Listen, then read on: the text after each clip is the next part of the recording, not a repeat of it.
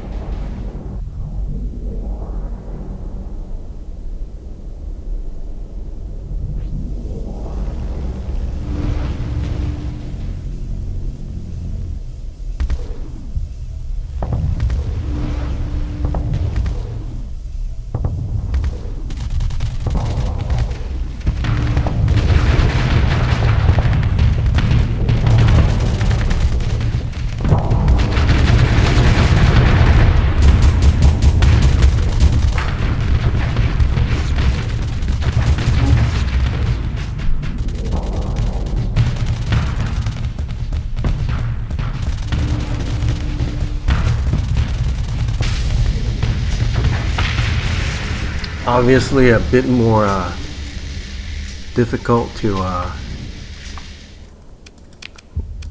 let's I don't know if this is if I needed to do that. I don't do much simulations, but let's try that against, I don't know, 2.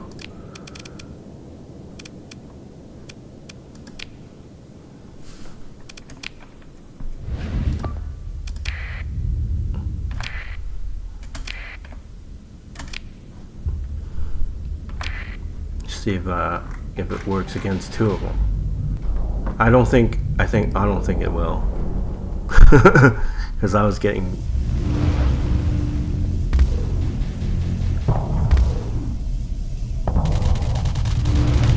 because I was barely winning. Whoa, whoa, whoa. Oh no, time to run, time to back up. Oh yeah. So yeah, I'm gonna get smashed.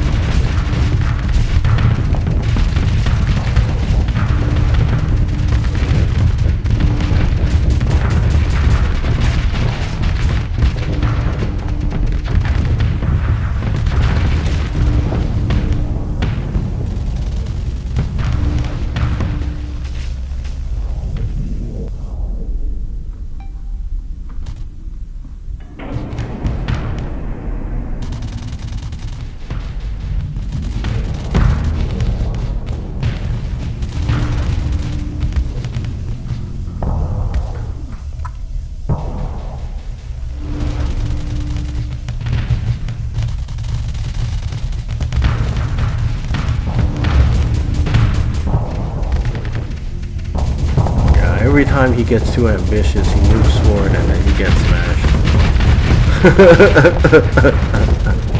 But you know, you can see it's if there were 2 of these, maybe he'd do better. Maybe we'd do better. But this is a losing game. Yeah. But anyways, my one-on-one, it's okay. 2-on-2, a little too much. So basically, very similar to his fit, except I use tactical lasers here instead of and I use the cheaper and shorter range arbalist, and I use tactical lasers because I think they work. You know, he doesn't use any, but I think, you know, the tactical lasers are nice, you know, nice and cheap. You know, they only cost 4 points, and they do, you know, they're very flux efficient, 75 damage. It's fair. Expanded magazine, just like he spent a point in solar shielding, which didn't help here in the simulation, but it probably helps out in the real world, because when you get solar damage and then you go into battle, you know, maybe you take 10-20% damage and then you go into battle damaged, so that's not good. So I have flux distributor instead of he has advanced turret gyros, and I'm thinking, I'm not sure we need the turret gyros, because I don't think this ship is meant to fight the smaller ships, and so it's going to turn. It's going to need to turn around, and like all these, like Tachyon lances and the arbalist, they're not going to turn. They're not going to have a lot of range. It's going to be these guns that's going to have some range. Range as in range of movement, not range as in long range. But anyways, I have one flat cannon. I think he has dual flat cannon in the bag. I just have the one, the single, and then of course my Pilum, I didn't have the right one. I only have this one, and then this is the big one, this is the small one. I have integrated targeting, advanced optics. He has advanced auxiliary thrusters. I don't have ECCM package, so the reason why I don't have it is because the way I figure, the Pilums aren't really meant to hit people. They're so slow that most people can, you know, most other ships can either shoot them down or avoid them. So they're just distractions, and but they're cheap distractions for whatever, you know, for the points. You constantly have this distraction, constantly. You're constantly able to put some pressure, you know, like, or you know, make it more difficult for like a frigate to close in, and maybe they'd have to eat some missiles if they did. So that's it. I don't see them doing a huge amount. And when I was watching his video, his Executor didn't do much with the Pilums either. I don't think the Pilums did a whole lot. Resistant flux coils, he had that, I think, and then I had armor weapon mounts. Did he have that? Yeah, he had resistant flux, and then he didn't have the armored weapon mounts. So again, in the same vein, the armored weapons mount increases the ship's armor, makes the weapons more durable, and decreases the weapon's turn rate. But you know, these weapons are not going to turn. It's mostly the ship that's going to be turning. So I figure it's not that important. So that's why my fit is like this. But you know, one-on-one, it does okay against a standard onslaught. So I'm happy with it. Well, thank you for watching. I hope you enjoyed.